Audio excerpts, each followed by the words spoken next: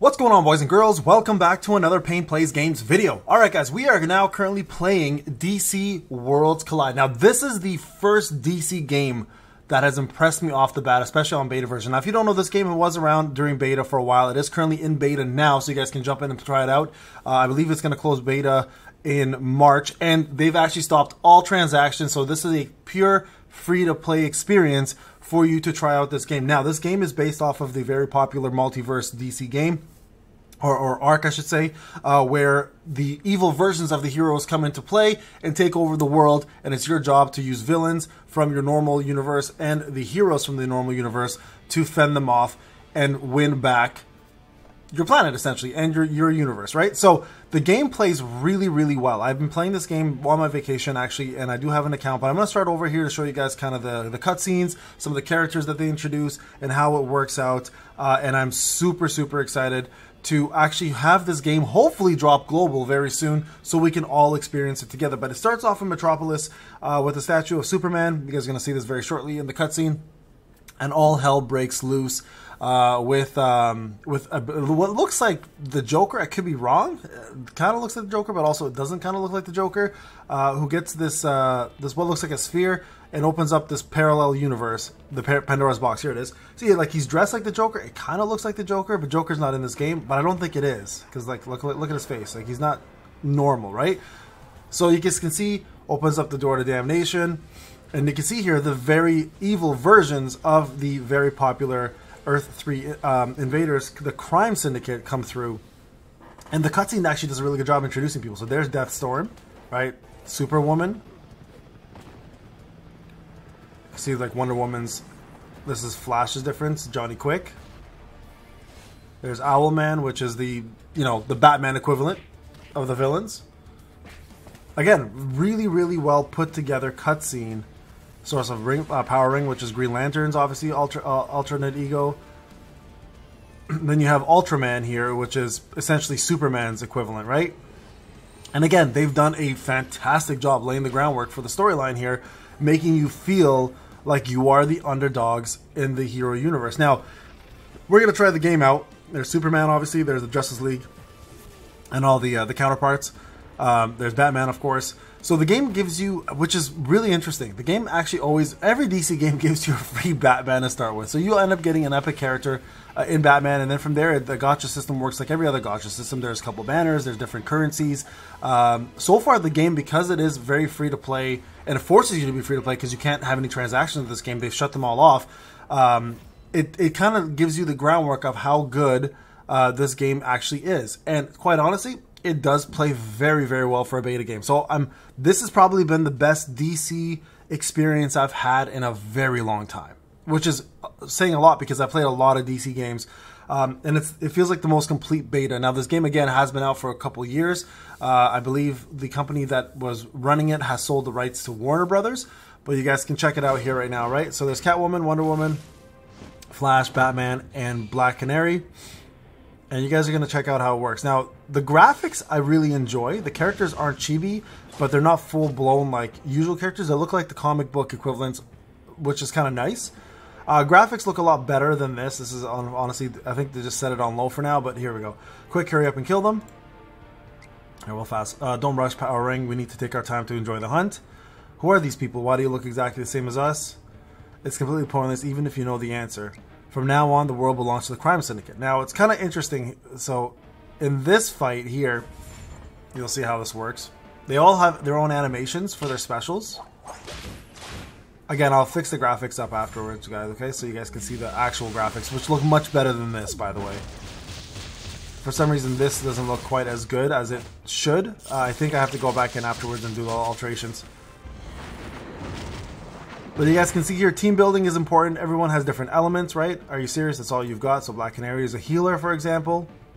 She also does silence. Right, here you go. You guys can see right now. Here's her heal. There's different characters. So there's common, rare, epic. Sorry, common, rare, elite, epic, and legendary. So you're going to see a few of those. So like Wonder Woman, for example, is a legendary character. Okay, so let's go into this and then do Wonder Woman special. Again, animations look really, really crisp and good. Unfortunately, there because of LD player and acting up, it's not looking quite as good as it should. And then you can see Batman's here. Now animations can be turned off, or you can see them once a day, and then after you're done that, you can turn them off after that. So you don't have to watch them every single time. Okay, so let's go through this. You guys will see here now, of course, they beat those guys, but then they got to deal with the big boy, the bad boy, the Superman equivalent. Which is crazy, right? You'd think about it, if Superman ever decided to become a murderer or a killer, like, he would be pretty damn unstoppable. Now, what's cool about this character, Ultraman, is that they introduced Kryptonite here, but it doesn't weaken him. Instead, it powers him up. Complete opposite. So what the hell do you do, right? So there you guys go. That's the intro to the game. Now, you're going to see a couple different things happen here. They're going to do just a couple more story bits. Okay, right here, you get to fight Ultraman a little bit. So this time you got a different Flash with you. Okay, so there's Flash's moves, just so you guys can see. Flash is actually a really, really incredible character in this. Yeah, there's Kid Flash. You guys can see here, he's a healer. He's a support character. And he provides a little shelter. And then here's regular Flash doing his moves. Again, really, really cool animations. I love them. Like, look at that. They're pretty damn elaborate. And again, this has probably been the best DC game I've played on mobile, period, so far. And it's on beta, so I'm very, very excited for this to come out globally, so we can all sink our teeth into it and actually enjoy a good DC game. Finally, from that's been around for quite some time anyway. So there you go. Everyone dies. Now, what I don't understand is, where the hell is Superman? This is what I'm a little confused about. Like, he's not even around. He doesn't help. That part was a little confusing in the story. But there you guys go. Everyone escapes. We go into Cyborg's laboratory. Or his lab. I guess lab. Same thing. So I'll skip this cutscene so you guys can see what it's all about. So again, you start off with Batman as your main character, which is really nice. Of course, everybody gets a Batman character in every DC game. That's what they always do. They give you Catwoman as well, which is a little DPS. So you can see here a couple different things. Okay, so first off, the pictures are different, right? So Batman is yellow, giving him the epic status. She is blue, so giving her the rare status. She is also a green DPS. He's a red DPS. So elements will play a factor. You can see up here as well too. There's your power. There's the enemy's power, and then you can do other things as well too later on, which will show you things like how to prioritize your ultimates, who you want to go first, second, third, fourth. Also, you can equip different vehicles, which will help you do different moves in the battle as well too. This is, of course, your action bar, how quick you go. This is your ultimate bar. So this is you're gonna generate these, and after you generate them, you can perform certain specials. Like you can see here, Batman requires 3. I have +3 right here. You guys don't see it, so let me move this camera up. There's the +3. She requires +2. So again, when you prioritize your ultimates before the battle, and they'll maintain, you guys will do ultimates based on the amount of. So you guys can see again here, it shows you guys three ultimates right there. You guys now can perform Batman's. And when you set this to auto, it'll automatically do it for you. And again, these animations can be turned off once you've completed them one time in the battle. Once a day, you just go into settings and you can change that. Batman is incredible, by the way, in this game. As a free unit, he does insane amount of damage. He'll one-shot pretty much every boss for you for quite some time.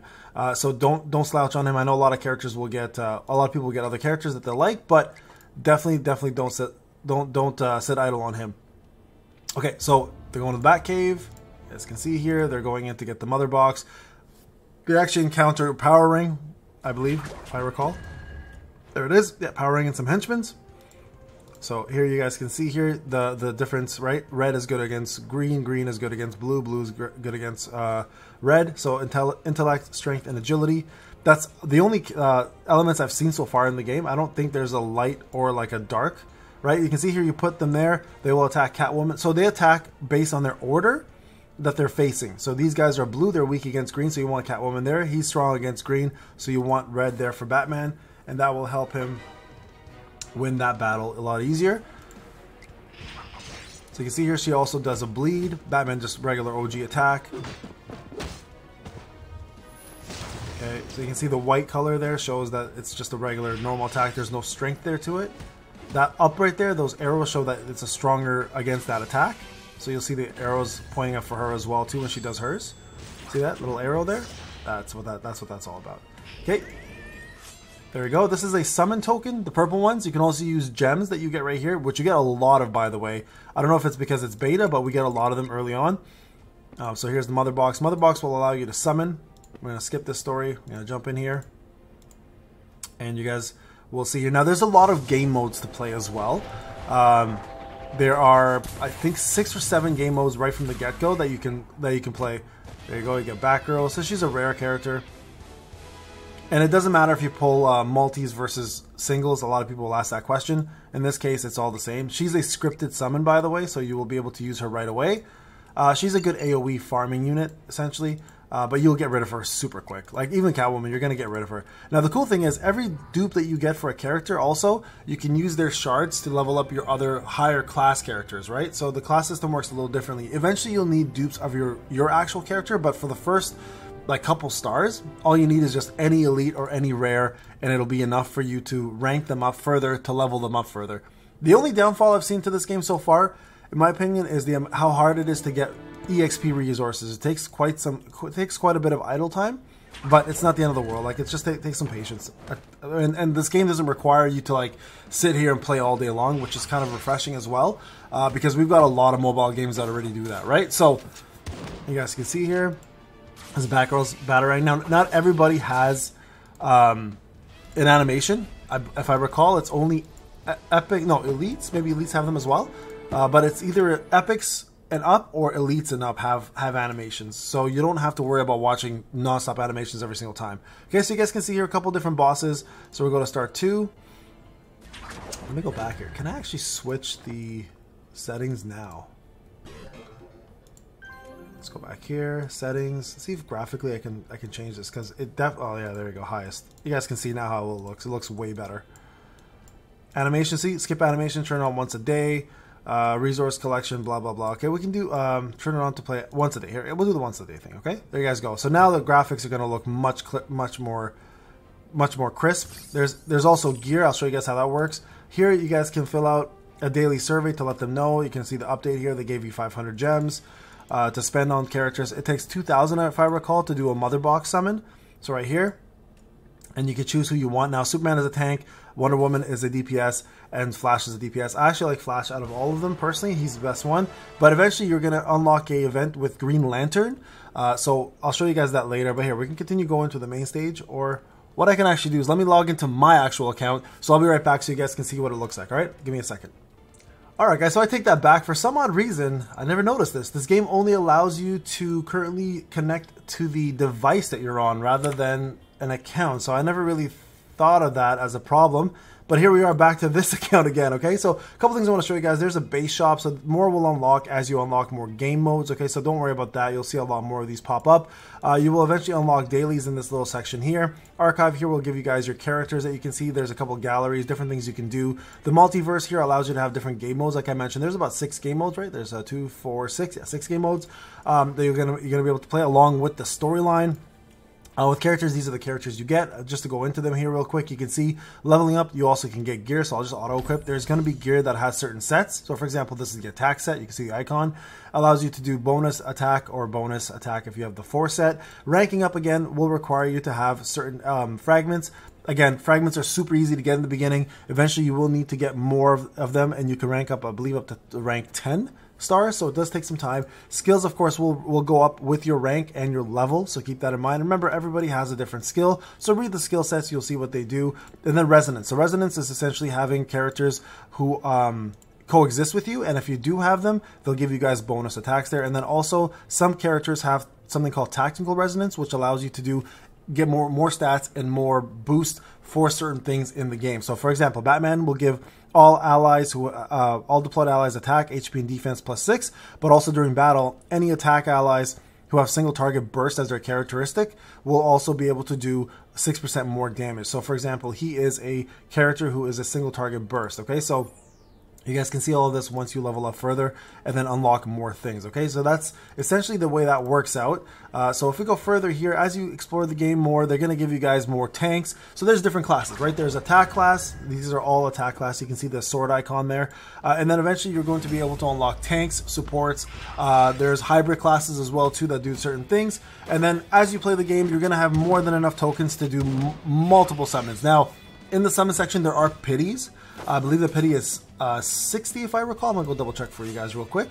And then we can see what that's all about.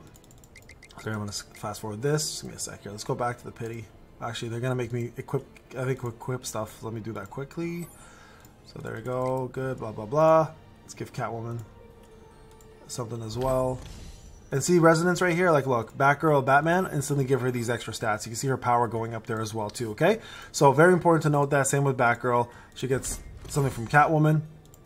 Auto equip, give her that. So if I go back now to Mother Box, if I recall, okay, so it's 30 for Epic Guarantee here. This one I believe was 60. Oh no, this one gives you an instant epic character when you summon. Okay, so that's fine. So the first one you get instant epic character, but after that I believe it's 60. Okay, so here's the idle place. You can collect your loot based on the hours. Here's one free gain for 120. Save that obviously for later. And again, that pretty much, here's your inventory box, by the way. So things you have in your inventory. This is used, titanium is used to essentially rank up your characters to go further in levels. So here, we're gonna keep going here. Now, when you finish Argus facilities, you're also going to get yourself King Shark. He is a tank character, you guys can see right there. He also has self-heal. Again, very replaceable character. Now, the gems that you get through this game, you're going to get fairly often as you finish every third or I think it's every 3 or 4 levels. And then there's auto right there set up for you. You can see graphics look much better when you actually tune it up. So yeah, again, the game plays very crisp. I haven't seen many bugs yet, which is kind of nice. And at the same time, it's a unique team building game, as in it gives you different options. So I like the fact that you can prioritize your ultimates, like who you want to go first, second, and third, fourth to fifth, because it's a 5-man team. Also, the fact that vehicles play a big part in this too, and they're free to play currently, again, because the game is free to play. And obviously, the other game modes that are available are kind of interactive. There's things you interact with characters, villains, etc. There's boss fights that you can do. So there's quite a bit of the game that allows you to experience the full universe and world collision that's happening between the two different universes that are currently colliding, right? So again, incredible game.